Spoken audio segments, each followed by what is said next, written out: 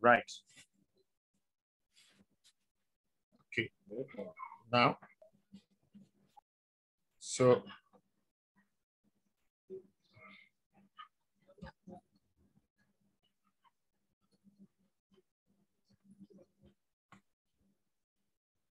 okay.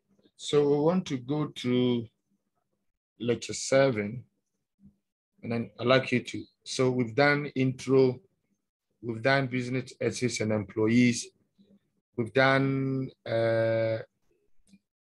business ethics consumers, and then we've also done business ethics, suppliers, and then we've also done competitors, suppliers and competitors. Now, we've also done government, and then we've done in a lecture, hello? So we've also done civil society. So I'd like you to know where we began from. So today we're doing descriptive model for ethical decision. Now, if this title sounds complicated to you, I'll do it in a plain English. And it's like this. It's about why do people, right, commit ethical offense. So this is what it is. Why do people commit ethical offense? Why do people commit ethical offense? Why do people commit ethical offense? So we're going to look at some of the reasons why people make ethical mistakes. Now, for us to do that, there's a framework that we will discuss. And this is so if you are taking notes, the title is Descriptive Model for Ethical Decision. And the meaning of that is that we want to learn how people commit ethical offense, or we want to learn why people make ethical mistakes. Now, there is some figure in the slides, and I'm going to explain it to you. Now, the figure says that people who commit ethical mistake, they go through a series of thinking patterns. And the thinking pattern has 4 stages. Number 1, recognize moral issue. Number 2, make moral judgment. Number 3, establish moral intent. Number 4, engage in moral behavior. So if it's in the exam and I ask you, the figure is about thinking pattern, thought processes that people go through, people who commit ethical mistakes. Now, the processes are 1, recognizing moral issue. Recognizing moral issues means that everybody who has stolen, who has been in prison before, who has been convicted in a court, such a person, what made the person to be convicted was that the person encountered an incident, a situation, and then contemplating on it. Must I get involved? Must I not get involved? So now, a good example of that is that, for example, you enter into a classroom at Wisconsin and nobody was there, and you saw a laptop. Somebody forgot or left his or her laptop. So immediately you chance on that, two things are happening. You can decide maybe three things: not to touch it, leave it. You can decide to pick it and send it to the administration for them to look for the owner, or you can decide to bolt away with it. And the reason why you're likely to do that is that there's nobody there, there's no camera there. So if you're not a moral person, why would he want you to go along with it? So recognizing moral behavior means that people chance on situations that it's not the best for them to behave like that. But because nobody is around, right? They're contemplating and say, if I do this, what is going to happen? Man, there's nobody here, so why don't I do this one? So if you saw somebody has left their money, if you saw somebody has left their laptop, if you work in the bank and there's a lot of money at your disposal and you can put 100 Ghana in your pocket because tomorrow when you come and put it in, those things that present temptations, they are the things we refer to as recognition of moral issue. So for example, if you're working with a junior person, because you're the senior person, you can bully the junior person. You have opportunity to do that, even though it's not wrong, but you're tempted to do that. So because you can bully the person, you can cheat on the person because you're the stronger party. Business ethics is saying that that situation brings a moral issue. That's number one. Now, when you encounter such a situation and you're asking the question, is it good if I do? Is it not good if I don't do? We call those things moral judgment. So everybody who has been convicted in a law court before, what made them to go to the court for them to be convicted is that they encountered a moral problem. They couldn't control themselves. They did the otherwise, and the law got on them. Okay, so they said, is it good? Is it not good? Then eventually they did the other way and they were caught. So that is about moral judgment. So everybody who has done the wrong thing knew that this wrong thing, it wasn't good for them to do, but they couldn't control themselves and they did it. We call that one moral judgment. Now, the third stage is about moral intent. Moral intent simply means that if I decided to do, what is going to be the implications? So people do certain things simply because they know that they wouldn't be caught. If they were certain they were going to be caught, man, they wouldn't have done what they did. But in several cases, they thought they're not going to be caught. Not going to be caught. So the implications of if you're caught, we call that one moral intent. Right? Implications of that. Now, I met moral issues. I saw somebody's laptop. It's good if I don't pick it, but there's nobody there, I'm going to pick it.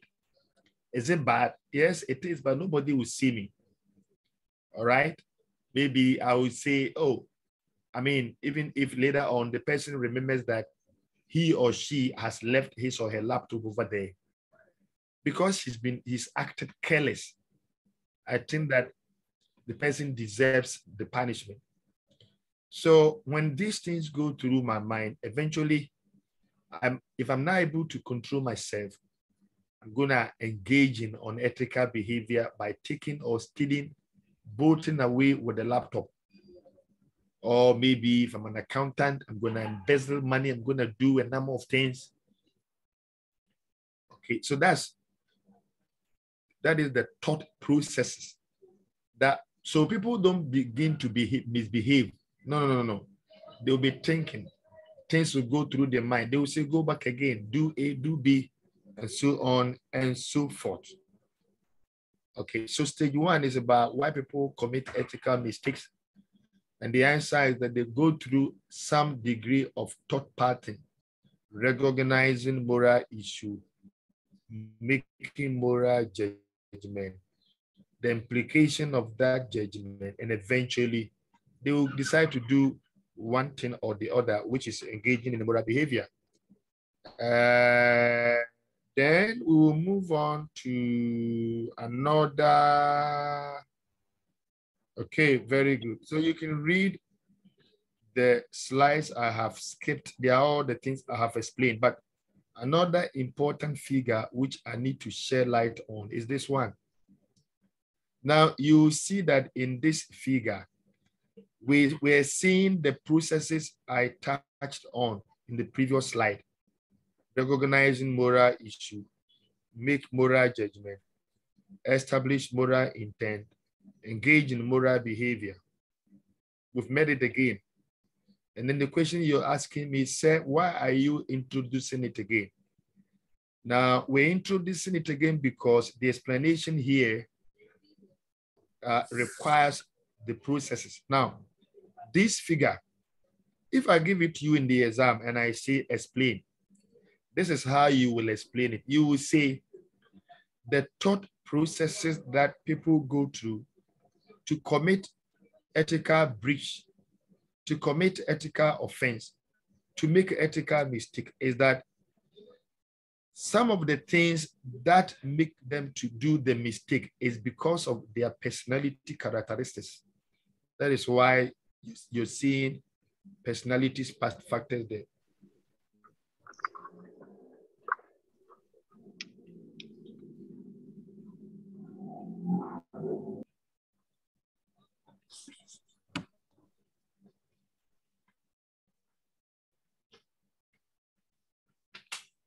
Okay, so you will say that now why people that the thought process, the thought patterns that they go through, it is influenced by, in other words, look, the decision in quadrant 1 or stage 1 or box 1, decision that they will make in box 2, decision that they will make in box 3, decision that they will make in box 4. Now, this figure is trying to say it is decided also in part based on their personality characteristics or factors. We will see those characteristics in a moment. And then the bottom, the beneath, there's a concept there and it says situational factors. You will also explain in the exam that the decisions in each of the stages, even though it is influenced by personality characteristics, which we will see in a moment. However, it is also influenced by certain situational factors, which we will also see in a moment. Okay, so we'll go back, we'll continue, and then we'll come to, so Mr. Lecturer, what personality characteristics influence people to go through those thought patterns? Number 1, age and gender. So they say, now people who are mature and aged, the more experienced and they are cautious compared to junior and young people. Junior and young people. I mean, I've lived in certain countries and my experience is that, I mean, this is Europe. There's a lot of, I mean, if you see white, I think that the most Western countries, white old ladies and old men, they are very kind than the young and the middle people. Okay, so more senior people are calm, they are kind, they are sober. That is what it is. And then they say compared to men, women are calm, they are honest. Yeah, they're more focused, concentrated than men.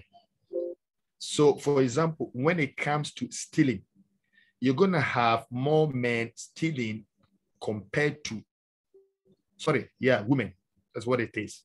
So there's a lot of the financial institutions, they prefer working with women to men. If you go to the prisons, you're gonna find a lot of men compared to women. So it means that committing ethical offense, committing ethical breaches, no doubt it is based on age and gender. Then another personality characteristic is where you're coming from. See, in Europe and North America, because the law is very pronounced and strong, people are afraid of cameras. I mean, the least mistake, you go to prison. So people are more honest in USA, especially North America, Canada, especially more than most part of the world, because of their culture. In the global south, in Africa, and a lot of the third world countries, people are not honest.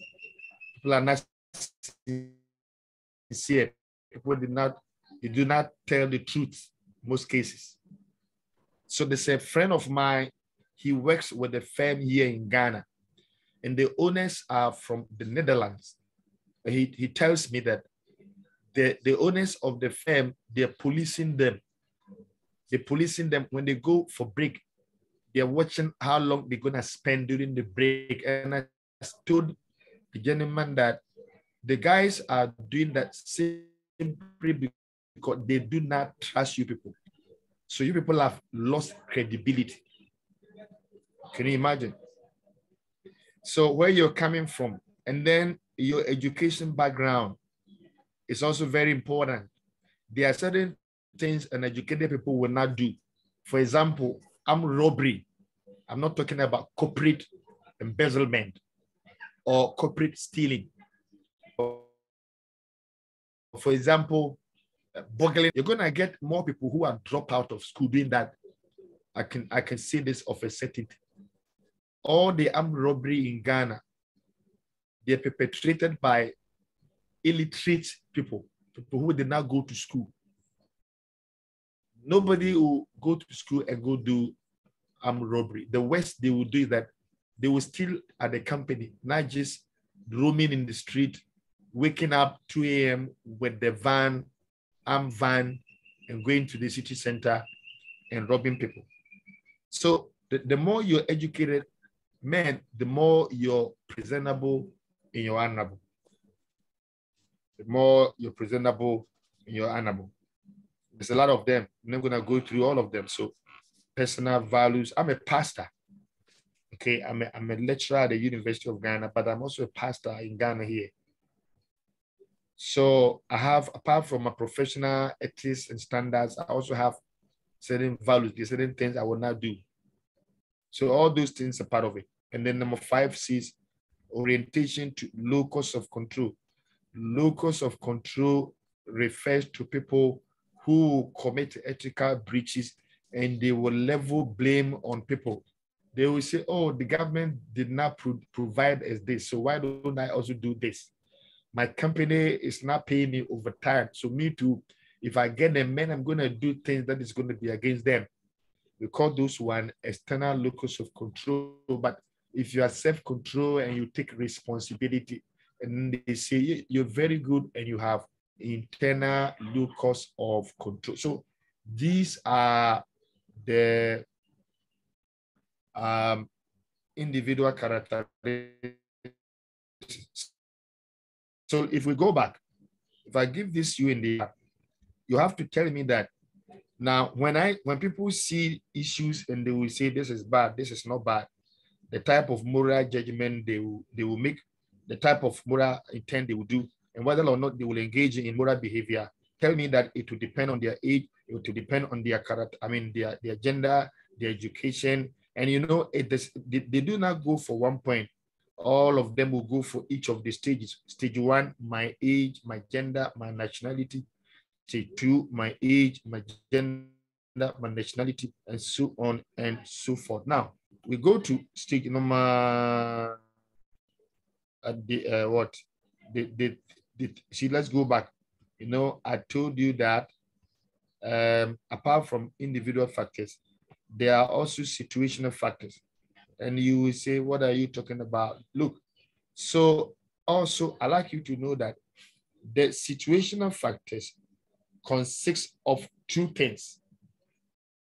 What are the two things? One of them is the issue.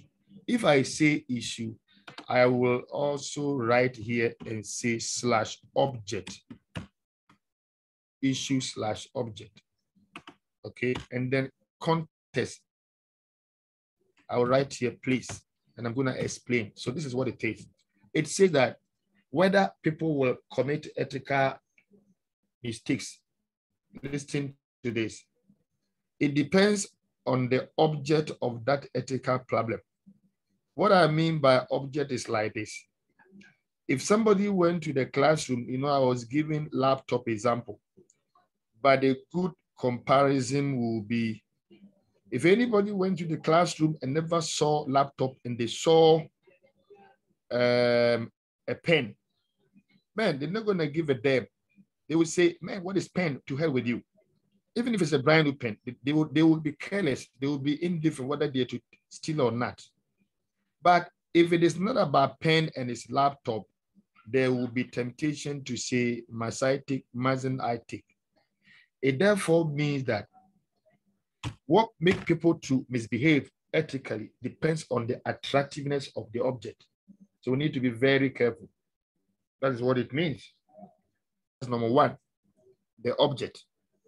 So people have gone to prison because they thought that they were getting money to go and build houses or buy nice cars. I'm a Ghanaian and I finished my formative education here in Ghana. As I'm speaking to you right now, one of my formative schoolmates is in prison. All right, in my year group, we're thinking about visiting him and then, dashing him some money. What made him to go to prison? He stole big money, government money. Can you imagine? It's bad. Meanwhile, he has wife and children. So why do you complicate your life like that? You bring people into the world. They're depending on you and you mess their life. So your children, I'm not sure what is going to happen to them, how they're going to survive. So if care is not taken, they will end up to become armed robbers themselves. Because life is going to be tough for them. The dad is in prison. He's going to take good care of them, especially if they are girls. It's crazy. Can you imagine? So that's the problem with my friend. And my friend meddled in that situation simply because he thought that, man, this is attractive. So don't forget that what makes people to misbehave unethically is about the object. If the object is attractive, man, they are tempted. Can you imagine? The second thing is not the object. They say that the place where the object is. And I'm going to explain. For example, now, if you're working with U.S. Embassy here in Ghana, United States Embassy, I've been there before, not going for a visa. I've renewed my visa a couple of times, but going there on a meeting. And there's a lot of cameras, a lot of them. So in American Embassy, they have canteens, they're nice place. See, in American Embassy, even if somebody leaves their money at the canteen, you dare not take it because the camera will get you. Which means that the way the place is designed is helping people to behave ethically because otherwise they will be caught. But when I came to Wisconsin and I saw a wallet and I saw a laptop, man, if I'm not a good person, I will misbehave. Why? Who will see me? No camera, nothing. Therefore, so two things are happening. Whilst the attractiveness of the object can tempt people, where the object is located can also be more tempting. That is all about all the things we are discussing. So this lecture is trying to say, if you're a manager and you're working and then the thing that you're committing to people is more sensitive, take their age into consideration, take the agenda into consideration. take their values into consideration. Otherwise, they're going to be misbehaved. You know, in my workplace, the government gives me one national service person to work for me every year free. And this year, I have decided not to work with the young men. I've decided to work with the young girls. Because a lot of the young men, when we appoint them, they don't show up on time. But the ladies that we brought, if it said, you tell them the men, come at 8:30. Sometimes 8 p.m., sorry, 8 a.m., they're here. Every time I come, I go to the common room, they are there. So I have resolved not to hire the young people, the young boys. I mean, this is now, again, depending on what I do. There are other things, yes, I will look for the boys, but in the light of what I do, I'll go for the girls. So what we are learning is very important for practicing managers. And it's also trying to say, or it's saying again that when object is very attractive, you need to protect it. Listen to this. If an object, money, what have you, is very attractive, you get it. Apart from protecting it, the location and the environment very important. Okay. And this baby, I'm very careful where she goes. I'm very, very careful where she goes. I'm thinking about many, many, many things in my mind every day. Okay. So in the same way, how your firm is designed, how your company is designed, how the office is designed can also be a potential opportunity for people to commit ethical offense. The last thing we want to learn is that there are certain things. Okay, you can read all this. Yeah.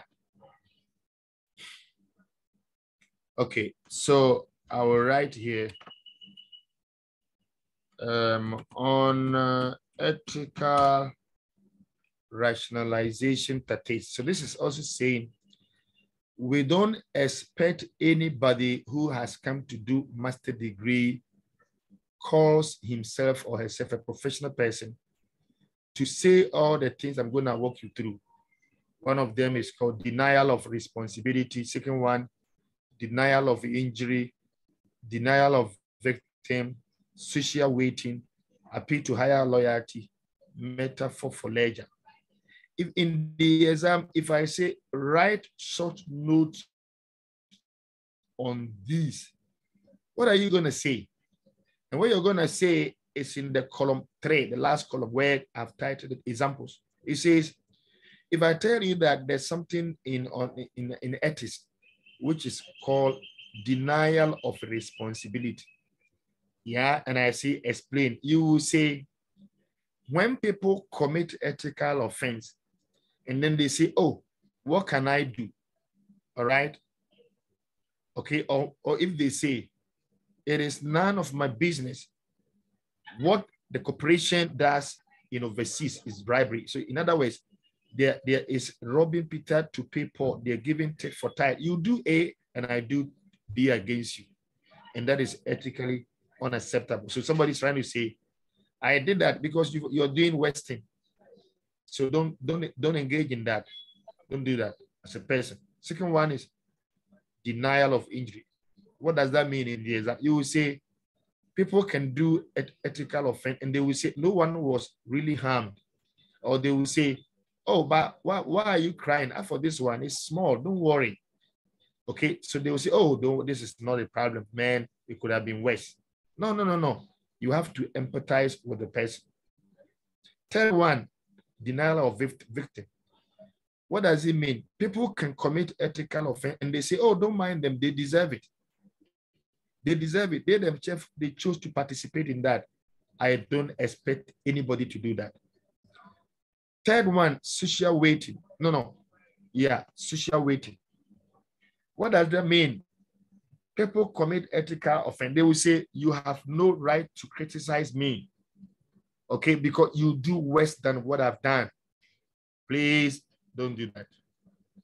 Appeal to higher loyalties. People commit ethical offense and they will say, we answer to more important cause. I will not report it because of my loyalty to my boss. This is conflict of interest. Conflict of interest. Yeah. Conflict of interest. The last one, metaphor for ledger. It is all right for me to use the internet for personal reason at work. After all, I do overtime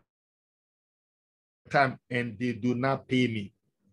There's a lot of them. So please, when you become a master's degree holder, you are respected. And we're not teaching you just for exam and writing exam. Man, you got to behave. Okay, you got to behave. It's very important. Very, very important. All right. So that is all about why do people commit ethical mistakes?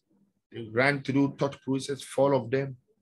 This is dependent whether they will, do the untoward or they will decide negatively. It's influenced by a host of personality characteristics. It also depends on the object in question. It also depends on where the object is located. That's all. Okay, anybody has any question? Okay, so we will, I will discuss another I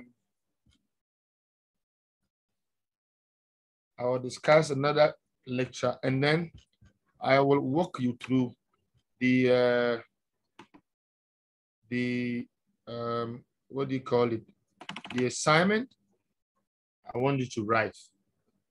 And I'd like you to study assignment right away. Okay?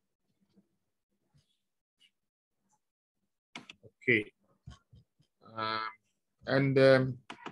I'll try and see your faces in the school so that if I see you in town, in the airport, anywhere in the world, we can greet one another. So I'm going to see you. A few of them we've met before, but some of you have not met you. So I'm going to see you. Yeah. If you're a church person, like I said, I'm a pastor. You can also visit me on Sunday. It doesn't mean you're stopping your church, no, but you can come visit my church. I'm going to receive you nicely. But otherwise, I'll come to Wisconsin to say hello. I'll come and teach one of the teachings. I'll come physical. Okay, now, are you seeing the number 8? Yes, please. Now, number 8 yes, is sir. very interesting. Very, very interesting. And this is what it says. So it says, look, implementing business ethics, part 1. What it says is that all the things I have discussed with you, I mean, those of you who have paid attention, you know that it's interesting. We need them. But how do we practice this at the place of work? That is the concentration of this lecture. How do we get ethics at the place of work?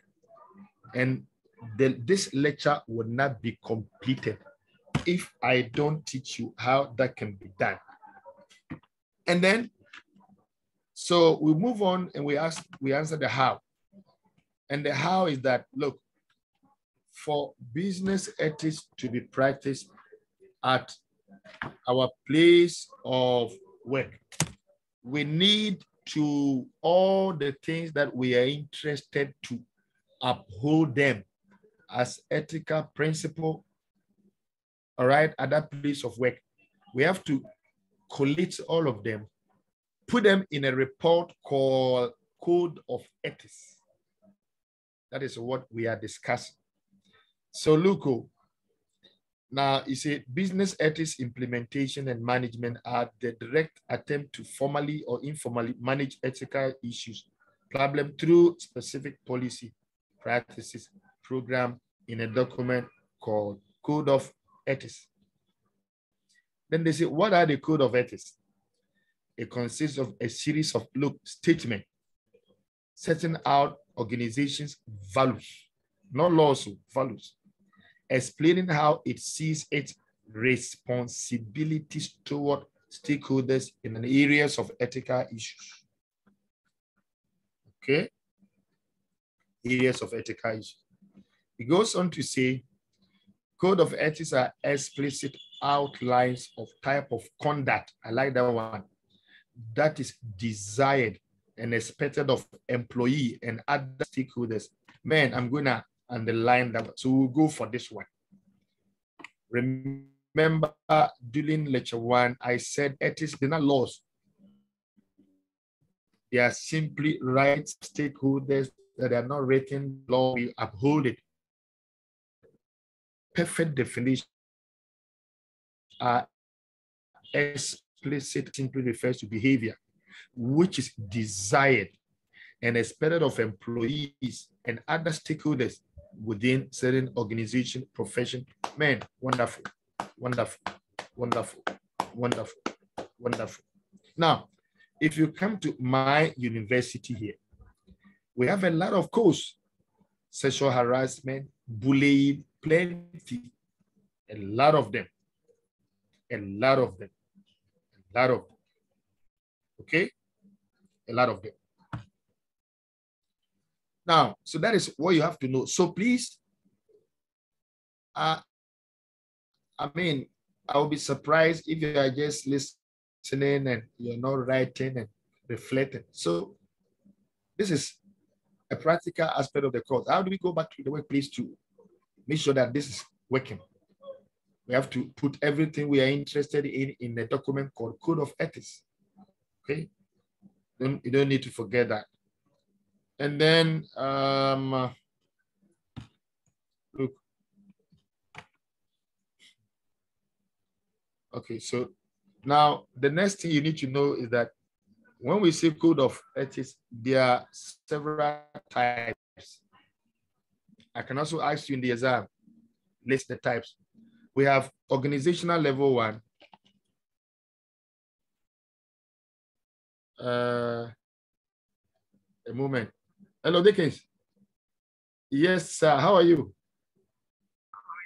I'm in a meeting, so I'll call you but when I finish.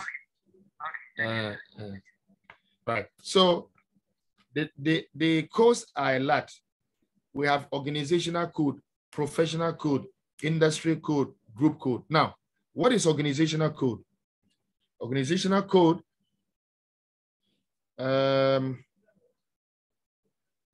organizational code is like my company here, those that we have here. We call this one organizational code. Now, if I'm a doctor, I'm a lawyer, I'm a chartered accountant, my profession, those ones are called professional code. Then in Ghana, a lot of firms, so all the advertising companies, they have one group they belongs to.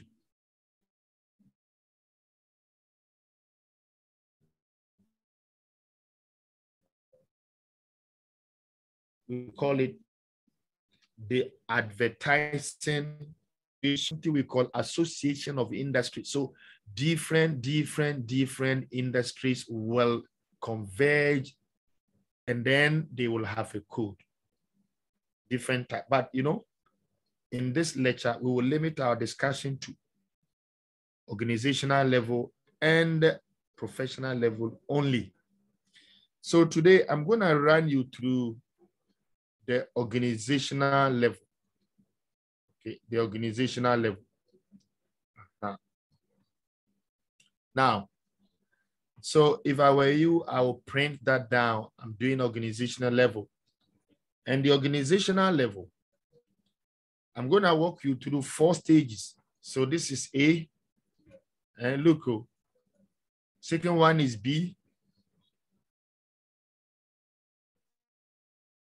Third one is C. Fourth one is D. Okay.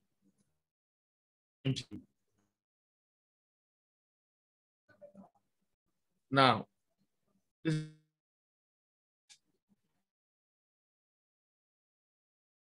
code, like the code at University of Ghana, if I say dimension, what I mean is mass.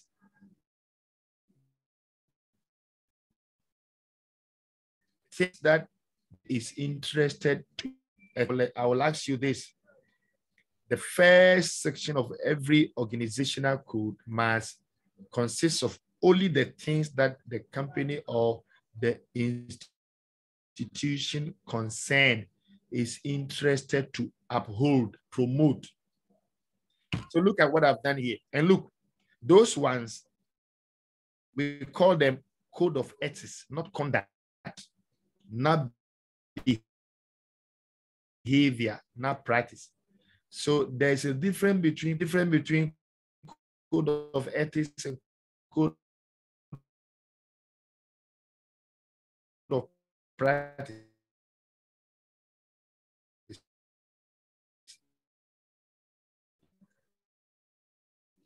The practice mean, but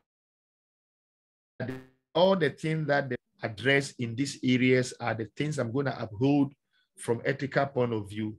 Then these things become the code of not conduct, not become the ethics or the principle.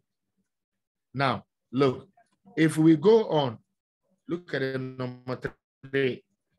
Another firm can say, me, I'm concerned about information privacy of my workers. I'm concerned about electronic and data privacy. I'm concerned about psychological privacy. I'm concerned about sexual harassment. I'm concerned about, if they say these are the things they want to uphold, these things are not, they're not practice, they're not behavior, but they're what? They are, expect every organization talking about things that they intend to uphold.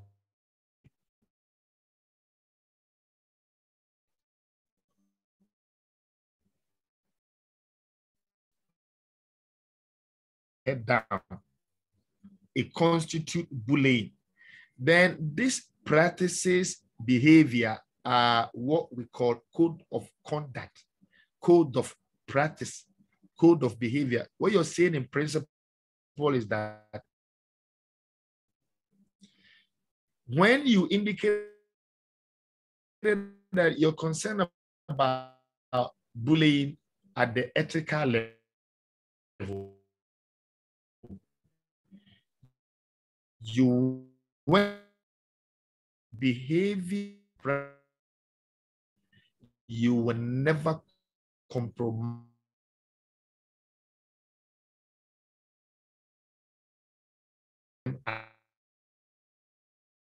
you at people screaming the shouting because you cannot have coach without corresponding the colleague in the house.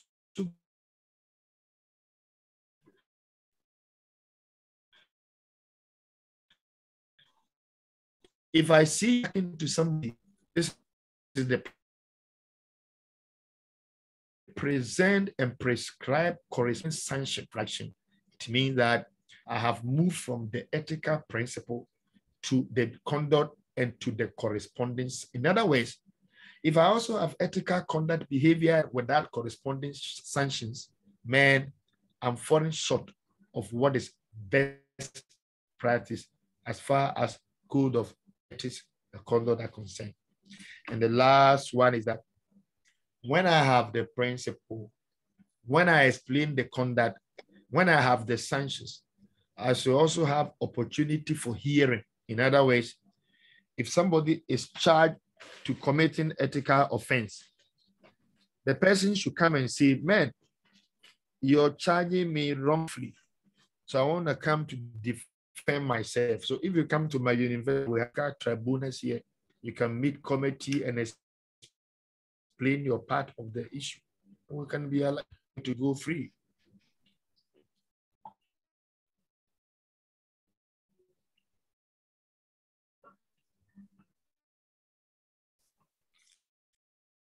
Okay. All right. So a case, review organizational level code of ethics. What you're going to do is that you pick the first stage and ask whether it is there. You go ahead and say, okay, now that I see the principle, did they go ahead and add the corresponding conduct? If it's not there, you write. And it's okay, yes, but I see the conduct, but I'm not seeing punishment or sanction. Oh, okay. And the last one, I never saw redress, opportunity for hearing. Redress. That's all that you need to do. Now, what I'm going to do now is I'm going to send you assignment today. And this is how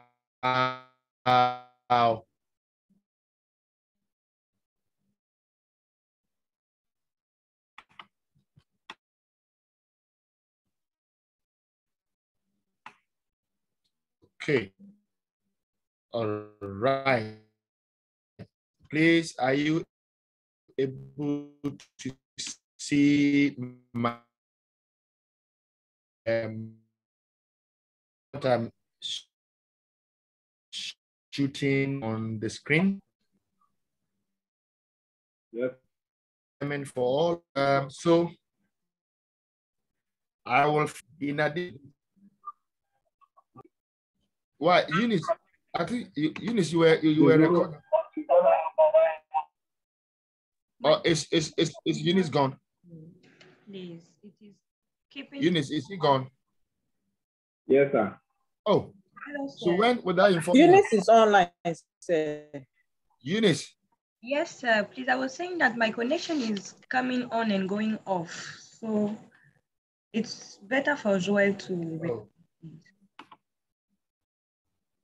Then it means that there's a lot of parts has just gone. Is that what it Yes, is? sir.